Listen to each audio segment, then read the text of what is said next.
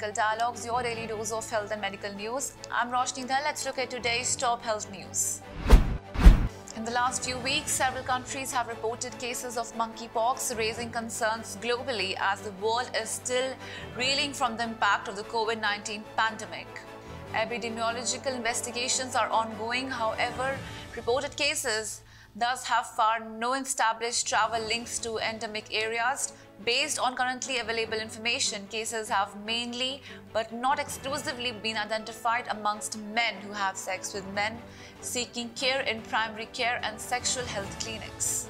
According to the WHO, as of 21st May, 92 confirmed cases and 28 suspected cases of monkeypox have been reported. What is more alarming is that in these cases, there is no history of travel to endemic countries. That's all for today. Stay safe. Never miss a medical update from Medical Dialogues.